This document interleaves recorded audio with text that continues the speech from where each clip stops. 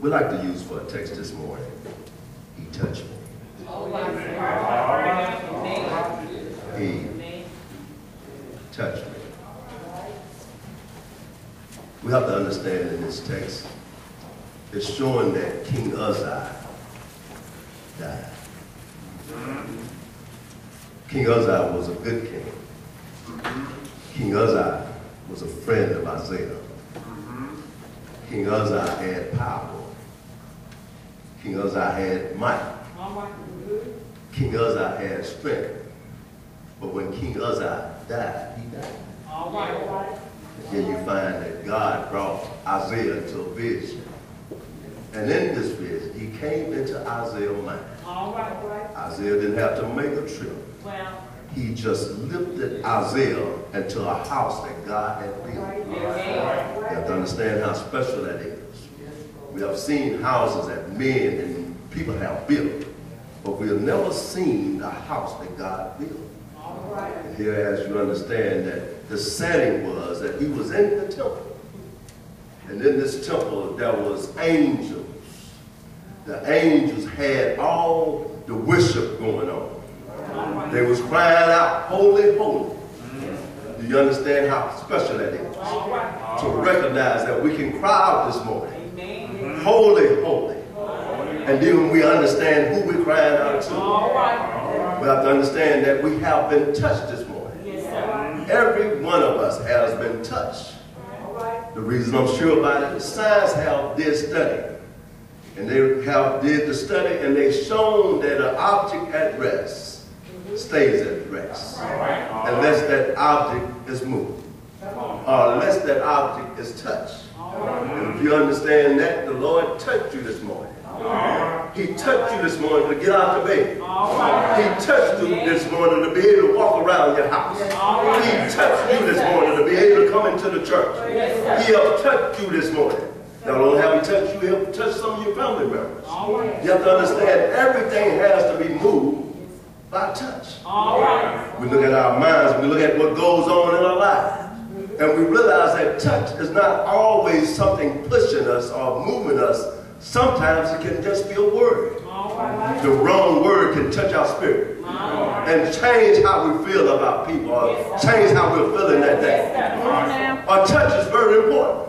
So the Lord wants us to deal with who needs to touch us and what needs to touch us, how we need to be touched in our daily life. If we wake up in the morning, we realize that God has already woken us up. We realize that we have been touched by God. So whenever Satan tries to bring our way, whatever Satan has in store for us, all we have to know that God touched us. He has given us another chance. He has given us an opportunity to praise him. And here we find that Isaiah was a man that realized that he had been touched. And when he realized that he had been touched, he realized that he had sinned. He realized that he had been with people with unclean lips. He realized that people was talking the wrong talk. He realized that people were saying the wrong thing. Not only that, he caught himself.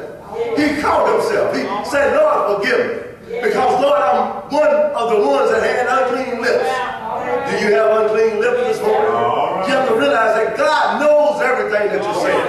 He knows everything that you think. So when you start saying things, and when you start criticizing and start not giving thanks to God that has woken you up this morning, who watched over you all week long, who brought you into another Sunday service, and you don't have the lips to praise him, you have the lips to praise him, you need to have the lips that God has given you to praise him. You have to worship God in spirit and truth. We can't worship him any kind of other way. We have to have the understanding that when God allows us to come into his house, we need to come into his house with worship and praise coming from our lips, not just coming from our heart. But a lot of times we don't have nothing in our heart. We have all the things that the world had put on us last week. We have all the things that the job had put on us last week. Those are the things that we're bringing into the church. And instead of telling God, thank you for another day, we begin to think about the things that Satan is trying to bring us down. Yes, sir. I have to look around and I have to understand that Satan is always trying to defeat us. realize if you go to a mental institution, it's because you stop believing. You stop trusting God. And when you look at the news in today's paper, you see where Whitney Houston had a problem. She had a problem with drugs. She had a problem with money. People don't believe that, but she had a problem with money. She had too much money. The money that she had led her the wrong way. And although she could sing about God, but she was just playing with God. You can't play with God. You can't play with God. You just can't sing something. You just can't talk about it. You got to have it in your heart. So all the young people that are here today, don't necessarily worry about your fame and your fortune. Worry about what God can do for you in heaven. There's a heaven we're trying to get to.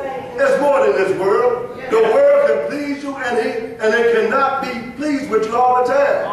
But God can be pleased with you if you're doing His will. He touched me. He touched me to realize that I need to preach His word. He touched me one day, and one day I was trying to repent and trying to get God to forgive me, but I couldn't figure out how to do these things. The things that I was doing, I knew I was doing them wrong. The things I was going, the places I was going, I knew I was going to the wrong place. But He touched me. He touched me. He brought me into the light. He showed me that I can have a new way. He showed me that I can live a better life than the life that the world was trying to offer me. You have to realize that you're going to be tempted. You're going to be tempted every day of your life. Somebody's going to try you. Somebody's going to try to change your spirit. But your spirit still have God watching over it. See, He sent His Son, Jesus. He sent His Son so He can die. So He died for us, that we might be forgiven, that we might be able to find understanding in this life that we live. There's so many temptations out there. There's so many falseness out there. So we have to understand that the word that we're listening to, the word that is being preached to us, are words from God. These words just don't come from the preacher. God put these words before us. And if you understand that Isaiah was 700 years before Jesus came. Before Jesus even came, Isaiah was talking about Jesus. He was talking about Emmanuel. He was talking about someone that will come and save us. And He came. He came. I'm sure He came. There's no doubt in my mind that He didn't come. He came for us. That we might be touched by the Spirit. You've been touched. You might not realize, but you've been touched. You're in the church this morning. And so Satan is trying to confuse you about all this. He wants you to start thinking that God don't really care about what you're doing. But God cares. God cares about what you believe. God cares about whether or not you're listening to your parents. God cares whether or not you're listening to the preacher. God cares whether you love everybody. God cares. He cares. Do you care? Do you care about who you love? Do you have enough love in your heart to tell somebody that they need to try Jesus? Do you have enough courage in your heart to stand up for God and tell somebody that they're living wrong and that God can bring you out of it? God can change your way. God can move in your heart. God can move in your house. God can move on your job. He touched me. He touched me as I begin to understand that every day that I get up, I have to have a touch from God. I have to have a touch from God. And I'm so thankful that I realize that in my heart, that God touched me this morning. He brought me down the highway safely. And I hope that He take me home safely. God touched me. He touched me with a spirit of love.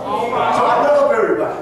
There's no hatred in my heart. No matter what you do, no matter what you say, there's no way I can hate you because I love God. I love God so much. There's nothing you can say.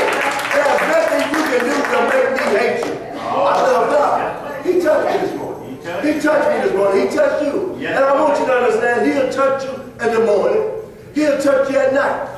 Anything that you're going through in your life, you just need a touch from God. He'll lift you up. You got to understand when you touch, you're ready to go. Then you find that Isaiah was ready to go. And he heard a voice from the Lord. The 8th verse said, who should I send? And Isaiah said, send me, I'll go. See, he was ready now. Once you get the touch, once you be touched by God, you're ready to go. You're ready to go and do God's will. Does anybody need your touch this morning? Because God will come where you're at right now. And He will touch you right now in the spirit that you're in, in the mindset that you're in. God